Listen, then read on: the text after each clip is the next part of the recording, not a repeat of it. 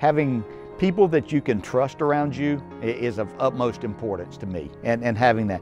You know, the racing world and the racing business is a difficult business even when it's at its very best. When you're winning races and you're winning championships, it's still a hard thing. You're giving up something, you're making sacrifices to be good at what you do.